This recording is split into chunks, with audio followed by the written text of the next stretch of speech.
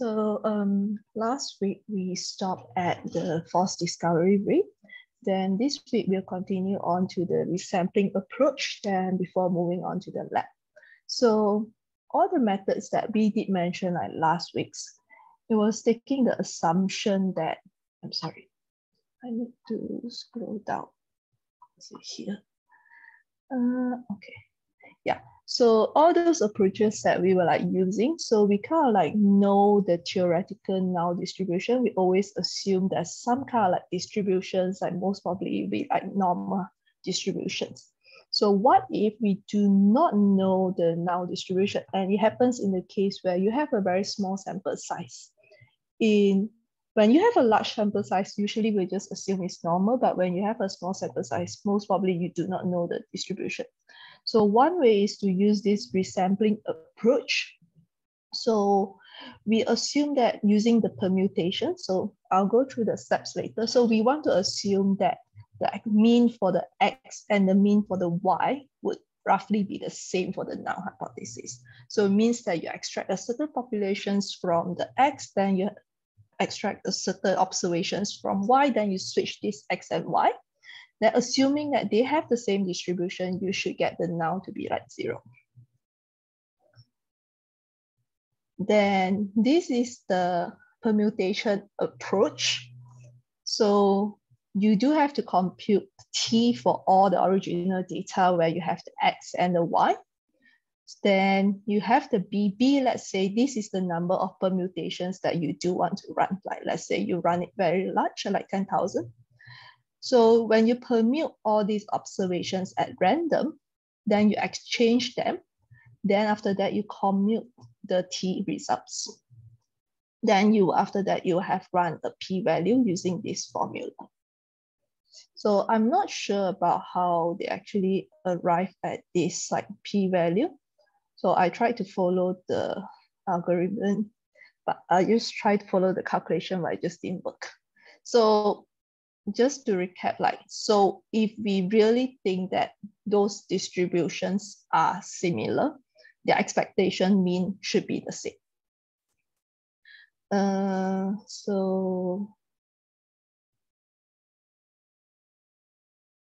So this is one using the Khan data set.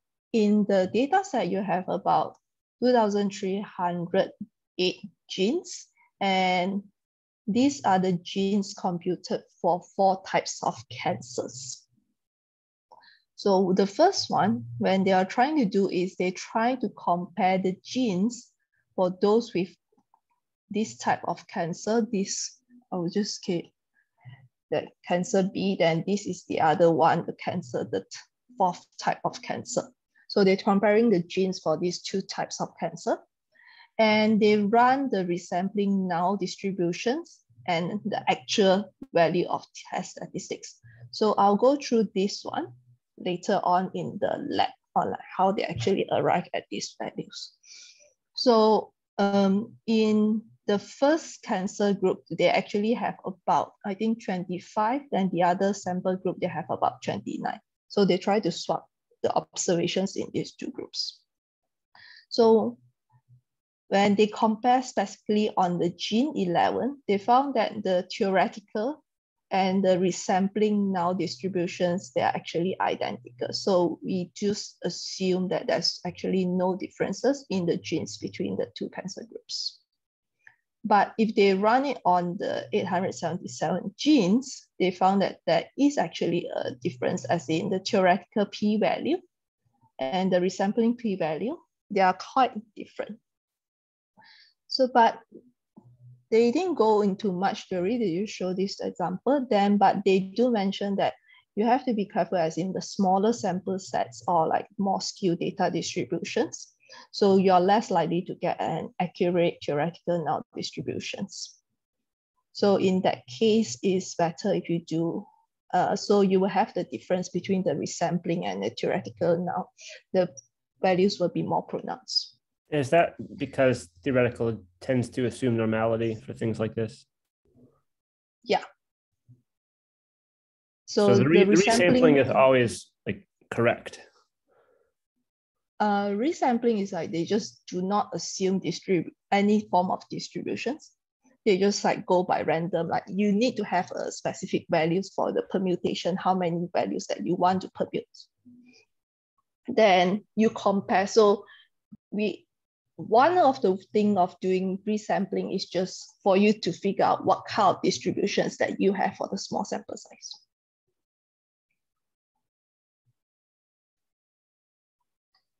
Then we talk about false discovery rate. So false discovery rate is similar to how we use the Benjamini-Hochberg procedure, where you have to arrange your p-values. Then we estimate the false discovery rate. So the plug-in for this is you have to select a threshold. So this C is some kind of like absolute value that you do have to select prior to your analysis. So this M here refers to how many null hypotheses that you try to run. So you have to compute two things. One is you have to get the T value, then you do have to run the permutations, like the resampling method. Then if you remember the R is the total number of rejected hypotheses. So how many rejected hypotheses that you do.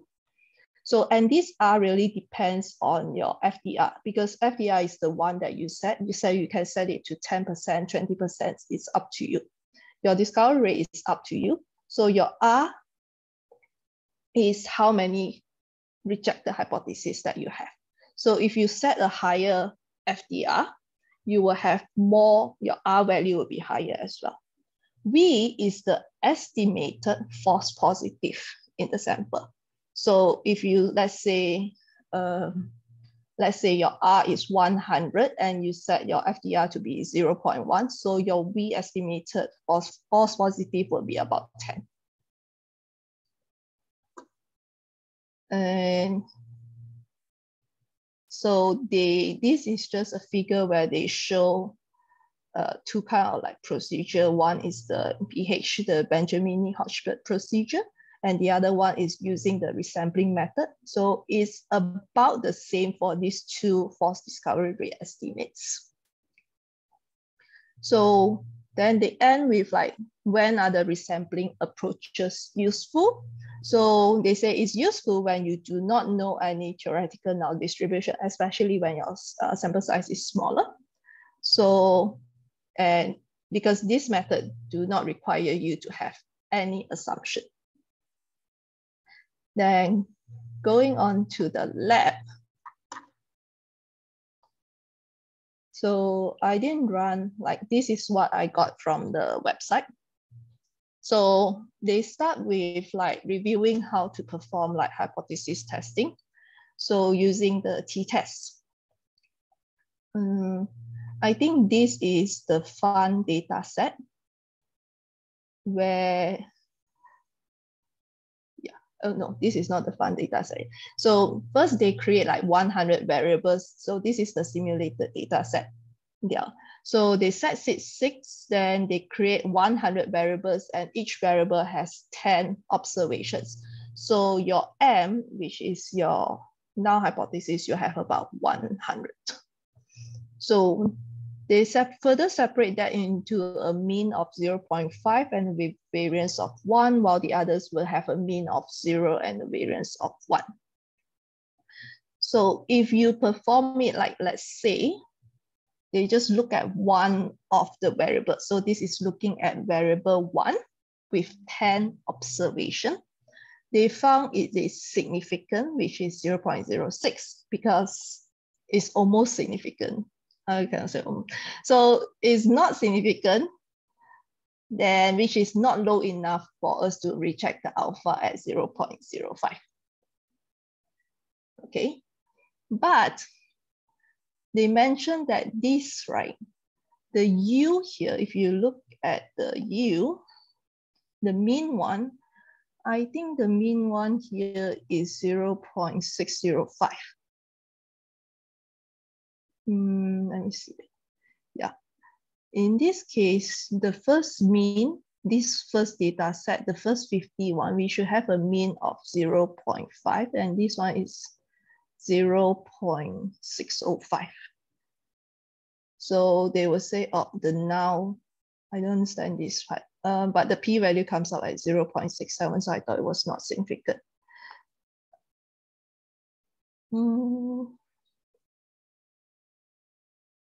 So then they further run like. Sorry, isn't that compared with this is mu equal to 0, so isn't it? Yeah, but there was at first I think I missed this part because this p I assume that it's not significant, so you do not reject that. It's not quite low for it's not significant, so we do not reject that. I don't know why. I forgot why here. This X sample as a mean of 0.5. Is that right? This is the now mean, yeah. Okay, this is the 0.5. True mean. Yeah. So then he set this mu equal to 0. What is that? Mu equals to 0. In the t-test. So they're that's they're setting they're setting the null hypothesis as the mean is 0, and so we're saying can we reject that the mean is 0, and we can't reject that. So it's it's interesting to do as this first example, because it's saying, you know, you fail to reject it even though we know that the true value is that it's not, the mean isn't 0, but I guess just giving an example that failure to reject doesn't mean confirmation of that, you know, like type 2 errors are possible. Yeah. So it's just an example of a type 2 error. Yep. Okay. Yeah. Then after that, they run like 100 p-values because we had 100 variables, and they're trying to figure out which one is less or at least equal to 0.05 in the case where you would have rejected now. So what they found is this is the table. So they rejected about 13. So this is the R, just to keep in mind first. But the true decision is when the null is false, you do want to reject, but they only rejected 10 when the null is false. Then here, they only rejected 10, so it's very low. When the null is false, they do not reject it, about 40. This is the false decision. Then when this is true, you should not reject that, which is okay. But then they make about 3. So at the level of when they set it at alpha, like 0.05, you rejected 10 out of these 50, the false null hypothesis. So you incorrectly rejected that. Then they move on, as in this one, I got confused and I went to Google about it. As in this one, I believe this is the coefficient of variance, right? But they mentioned it's the ratio of mean to the standard deviation. Like how I remember my stats was, it was the ratio of standard deviation to mean. Like they do it in the reverse way, which I assume then they mentioned that, okay, so for the above simulations for the false null hypothesis, this one, you have about 0.5, and this is quite a weak signal. That's why it's hard. It's likely that you are likely to conduct a type 2 error. So if we do, maybe it's just because one, so the square root of 1 divided by 0.5 is 0.5. 1 divided by 0.5 is 2, right? And then so it's like reversing things, mathematical turnaround that it then. Because I thought this ratio is for us to compare from data set to data set. Yeah. So that's the standard deviation. This is the variance. So this is the mean to the standard deviation. So it's the square root of 1 divided by 0.5, which is 0.5 divided by 1, something like that. So the variance is 1, and the standard deviation is the square root of the variance. I don't know.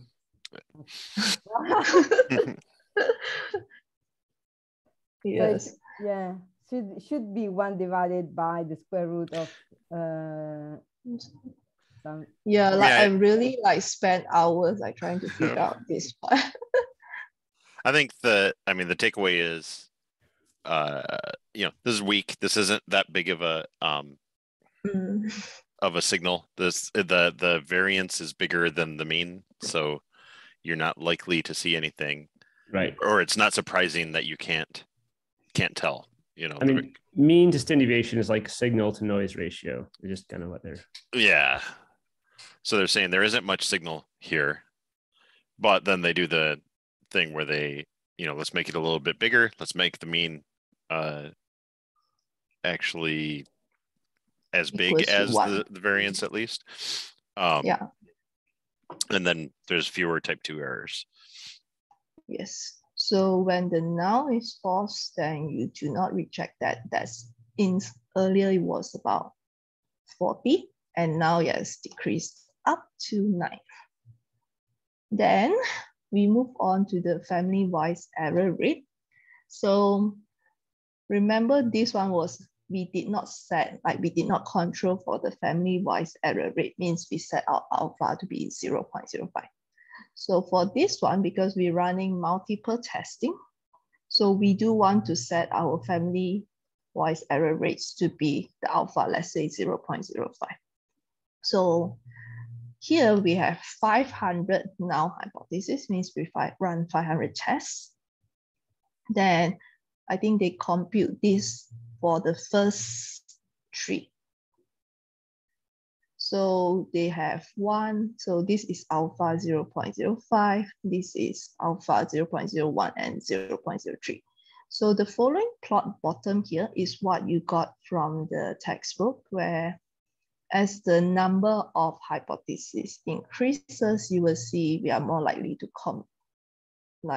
to get like higher family-wise error rate. Then the red one is the the alpha where you set at 0.05, and green one is where you have alpha at 0.00001. Yeah. So we discussed previously, even though let's say we only have a moderate M, let's say we only have 50 null hypotheses, your family-wise error rate was still at 0.05 unless you set your alpha to very low value, such as 0.0. But then the problem with setting such a low alpha is you're more likely to make type 2 errors, then which means your power of your study will be like very low. So back to this fun data set, which we talked about last week. So we're trying to compare, like run t-tests for the first 5 managers in the data set. So we only look at the first 5 managers, and the first one is we run the t-test for just the manager 1. This is just a t-test on the first manager, and we found that the p-value is 0.006, which is significant. And this mostly like the performance is like above average for the manager. Then if we run, let's say we just try to extract the p-value for manager 1 to 5, you realize that manager 1 and manager 5 has lower they both have lower p-values compared to manager 2, 4, and 5. Okay, so if you do not control for the family-wise error rate, you will just reject like the null for the manager 1 and manager 3, but we cannot do that since we would fail to account for those like multiple testing that we have performed. So we can do 2 ways. One is either you do the correction using the Bonferroni method or the Holmes method to control for the error rate. So we can use something called the p.adjust function, where in here you can specify the method that you do want. Like in this, if we do set the alpha to be for Bonferroni method, if we set the alpha to be 0.05, now your new value, like the threshold will be, since we have 5 testing, so it will be 0.01. So any lower than 0.01 will be rejected. So what happens is, using the Bonferroni method, they say that we only managed to reject the null hypothesis for the first manager, because only the manager 1 is below 0.01. Okay, but then if Bonferroni method is very stringent, so you're less likely to reject the hypothesis. So what is suggested is like try to use Holmes method, which is in which we arrange all the p-values from in the increasing order, means from the lowest p-value to the highest p-value. Then from there we compute another value using the calculation. You do have to recalculate the adjusted the p-values. Then, but we don't have to do the. Sorry, Miss, to interrupt you. What's the difference between p-adjust? No, can you just go back there? The adjust? Function. Yeah, p-adjust and p-min. What's the difference between the two? This is the minimum, I think. This is the where they get the fund and they times 5. Let me think.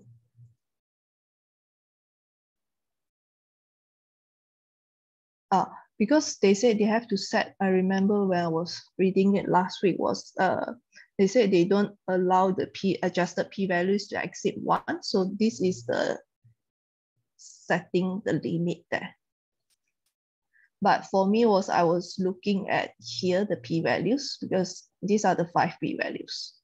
So I know the threshold was like 0.01. So I was looking at which one to reject and which one not to reject based on these p-values. In the text of the book, they didn't adjust the p-values. They just adjusted the threshold you compared the p-values to. But it looks like here they're saying, just for convenience, apply the adjustment to the p-values so you can just compare them all to the same threshold, right? That's what's going on here. I'm sorry, can you repeat? So some of the methods for correcting for multiple testing involve a moving target for the p-values. So you compare different p-values against different thresholds. And you sort the p-values in order, and then you get a different threshold for each one. But that, I guess, that can be a little, maybe it's simpler just to think about the comparison as you just adjust the p-values themselves, so you can compare them all to the same threshold, right? That's what's going on here with the adjusted p-values, right? Like for Bonferroni, you do have a fixed threshold for everyone. And that's just adjusting the values rather than adjusting the threshold is just a matter of preference and like simplicity, right? Yeah. Okay. And as far as like what they're showing there with the p-min, they're like showing what the p-adjust is doing, basically. So the two calls, they get the same result, because Bonferroni is going to multiply the p by the number of managers, but with a max of 1. And so that's what they're doing. Yeah. Because the 5 there is the number of total number of hypotheses. Yeah. No. So, yeah. Okay. Like then back to like Holmes method, just for recap. So we do have to specify the alpha for this method. This is a step down where you have to rearrange all your p-values from the smallest to the highest. Then you do need to find the L, which is usually computed using this method, which is you have 0.05, then 5 plus 1 minus 1, which is where's this one? N plus 1 minus j. So this one, j, this represents like 1, 2, 3 is the position after you have rearranged it. So you just want to make sure your p-value is always lesser than the new adjusted p-values that we have computed, the threshold, the new adjusted threshold. So the method is the same where you just adjust the method. Then in this case, the first, using Holmes' method, we're able to reject the null hypothesis for manager 1 and manager 3. So they do manage to reject the null hypothesis for manager 1 and manager 3. But if we do look at the mean for manager 1 to manager 5, you should realize manager 1 and manager 3 has like higher mean compared to the rest of the managers in the team. So is there evidence for any meaningful differences in the performance between these two managers? Is if we just specifically look into manager 1 versus manager 3, we find that, oh yeah, that is the meaning. 1 versus 2 is what they're looking at, not 1 versus 3. Oh, sorry. It was 1 versus 3. 1 versus 2. Yeah. Sorry. I was thinking about 2, but I guess, yeah, it's 1 versus 2. Then there is a difference, but the problem with this is we only decided to perform this test after we look at the data and after we perform all the analysis. Then we realized, yeah, manager 1 has the highest mean and manager 2 has the lowest mean. So means we have implicitly performed a lot of multiple testings without realizing us doing so. So this one was, they said we were doing like 10 hypothesis testing, means out of the 5, we only like purposely selected 2 out, the combination, like 5 out of 2, and we actually have like 10 hypothesis tests. So what we can do if we do want to like look into specific groups, we do have to adjust for the p-values. We can use something like the Turkey's HSD function to adjust for the multiple testing. So this one, they say this function is just you taking the regression model, the output, then you look at the return by each manager. So the predictor is the manager and the response is the excess returns by each manager.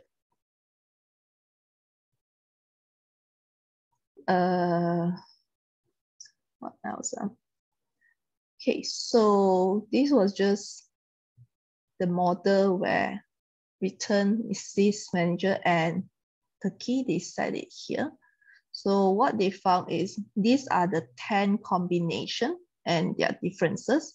Turkey will return you the adjusted p-value as well as the confidence interval. So you will get the lower and the upper limit for each combination. Okay, and all this has been adjusted for multiple testing. So if we specifically look into, just now was manager 1 and 2, so the first row, this row, our p-value now is 0.186 compared to previously it was 0.038, which was significant, and now it's no longer significant. So we can also, this is just the plot showing you like manager 1, the first row, the first line, sorry. First line, here's the confidence interval. So now after controlling for multiple testing, so the differences between manager 1 and manager 2 are no longer significant. Next is the false discount rate. Okay. So we have 2,000 fund managers in the data set. So think of like 2,000 subjects, participants. Then we do want to run a p-value for each of, let's say, each fund managers, they have about 10 observations. Under each manager, we have about 10 observations. we do want to look at their performance. So we run like 2,000 tests to get their p-value. Okay, so one thing is now you have about 2,000. So they say is you have too many managers for we to even consider trying to control the family-wise error rate. So we can't use like Bonferroni or the Holmes method. So instead, we do want to focus on controlling the false discovery rate, which is out of how many rejected hypotheses that you have, like you want to make sure what are the proportion of rejected hypotheses that are actually false positives. So using the same method, you're still using the p-adjust function, but this time you just have to change your method to BH. And you should get about 2,000 times 10, 20,000, but we only look at the Q values for the first 10. So the Q values, they say, remember like for Benjamin Hodgberg is you have this Q value where it's the smallest false discovery rate threshold. So false discovery rate is very data dependent. So depends on what are the p-values that you have computed. We look at what are the smallest rate that threshold that you can actually get. So Q 0.1 means about 10%, then you want to reject anything like 10%.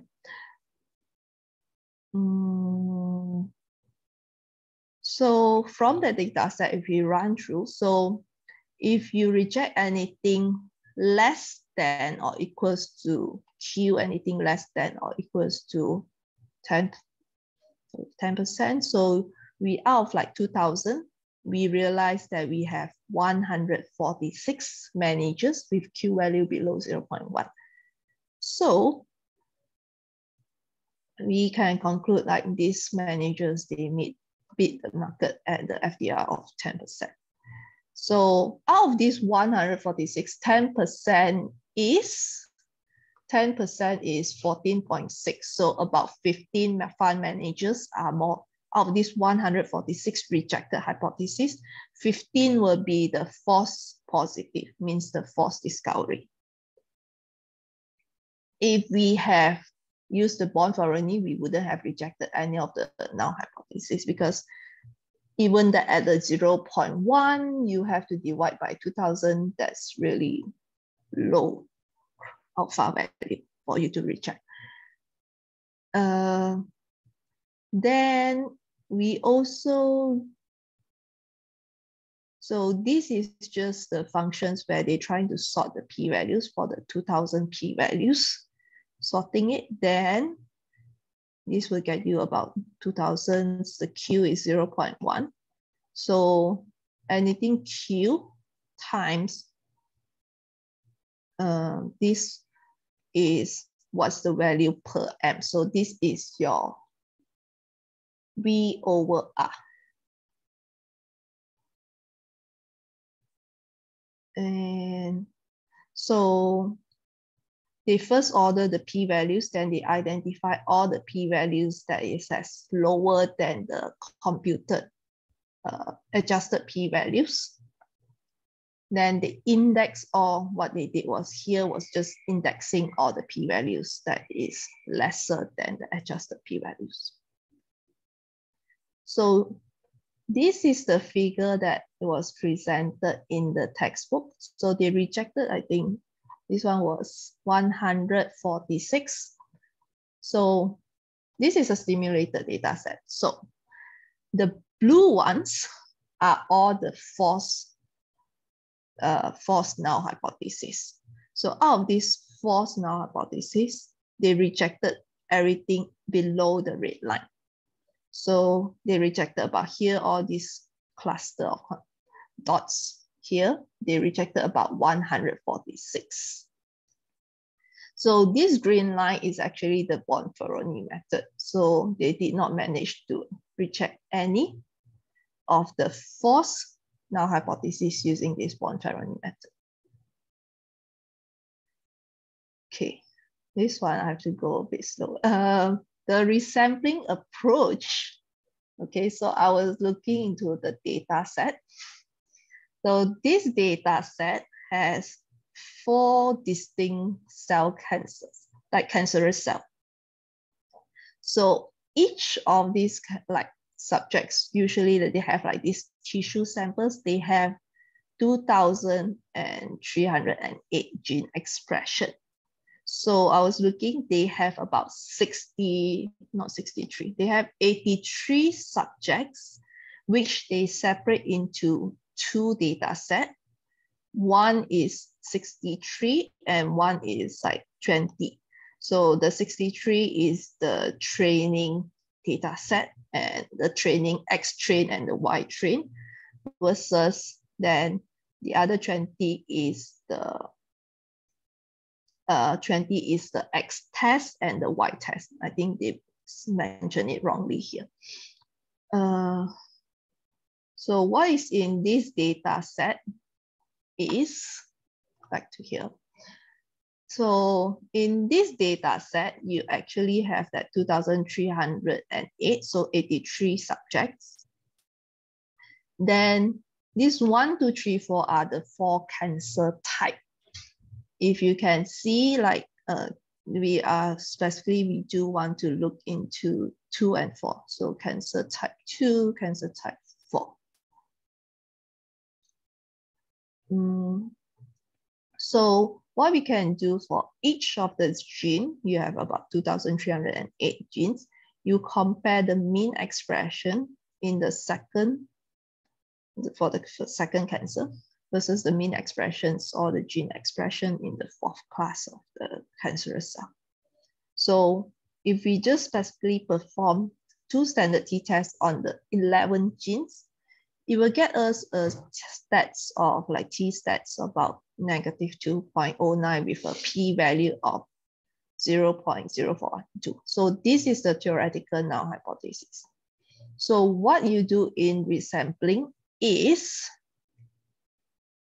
okay, because that one is a theoretical null hypothesis, that's how we usually compute our p-value. So for resampling method, what you wanted to do is we randomly split the participants regardless of which group they belong. You randomly split them into 2 groups. One is group of 29 and 25. So we just split them, then assuming that if the distribution are the same, so when we split them randomly into groups, we should get back about the same t-values and the same p-values. Okay, so assuming that under the null hypothesis, there's no differences in the distribution between the 2 groups, the new stats that you get should have the original values or approximately original values. So B, this one is you setting permutation to 10,000. And for each of the items, we create a matrix, then we create a vector, then for each of the things, you run a t-test, and then we try to extract. So this one is the resampling p-value. Previously, it was 0.0411, and now it's 0.0416. So it's almost identical to your theoretical null p-value. So we assume that their distribution would be about the same, which we can run a histogram to look at it. So you can see the red line and the yellow distributions, they are about the same because our values are about the same as well, the p-values. So what we're interested in is we do want to do something called the plug-in resampling for statistical rate approach. This one really depends on your speed of computer. So because the process will take a long time, what they did was they just take a subset of the genes. So instead of 2,308 genes, they just run the analysis on the 100 genes. Then you compute the stats, the t-value, then you do a permutation, then you reproduce the test statistics. So we just run it 1,000 permutation. So back to here. So for this plug-in resampling, you have to compute a t-value. Then after that, where you set a b, the number of permutation, you decided b. And then you do have to permute this at randoms, then compute a new t. Then we want to confine the r, which is r represents like number of rejected hypotheses, and b is estimated false positive from that value. So here, this part here is just referring to this where you have the permutations, you get the t values and then a t. Then define the r, you compute the number of rejected null hypotheses.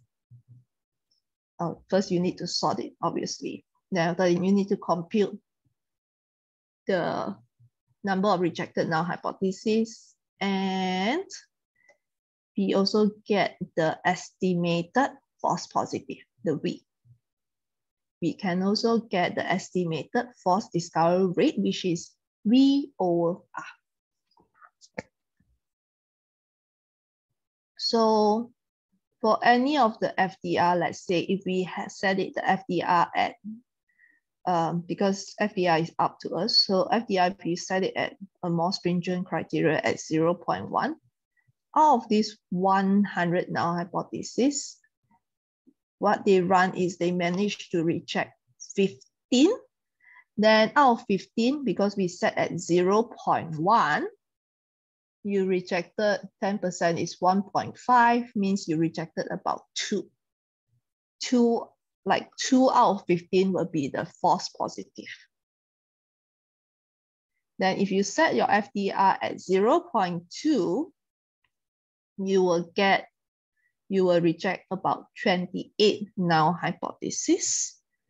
Means 0.2, that will be about 5.6. So you will reject about 6. 6 out of 28 will be the false discovery. So this is just sorting when they compute the new values.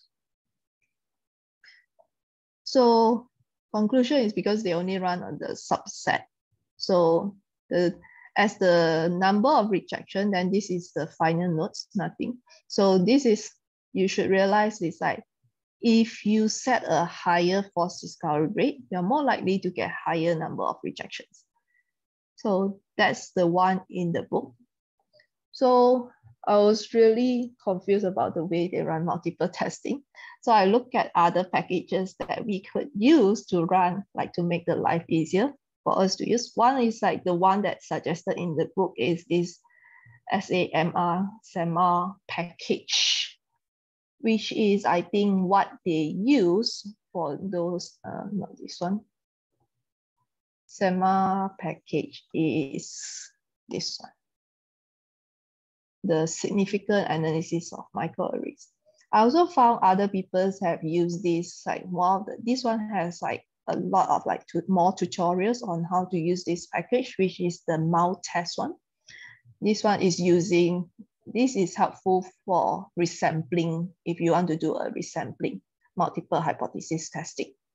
I think they use it in biostats. Another newer one is this, I did not see any tutorials, but they have this package called N rejections. And it seems to have more of the functions that, especially for resampling. And you can also run a simulated data set. So that's all for me.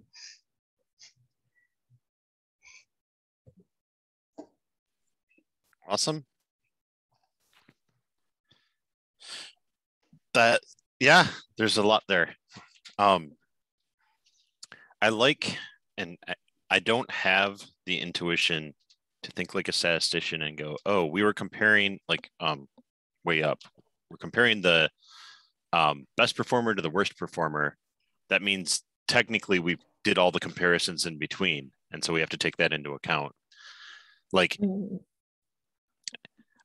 I can feel, like I have a feel for, okay, if we're looking at best versus worst, we're doing something, you know, we've already made some decisions there, but seeing it as, oh no, you did all the, you also did all the comparisons in between. So you have to think of that as multiple testing.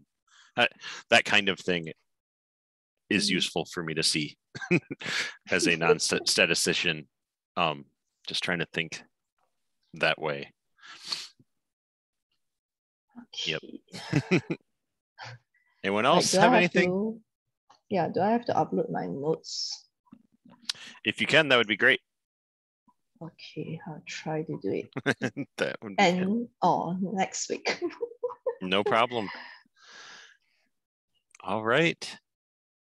Well, that's it. Yes. That's the book. We made it through. A couple of you have made it through like 1.5 times now. So I don't think that's a terrible idea. I might have to do this book club again sometime. So now we are part of the censored data set. We are. We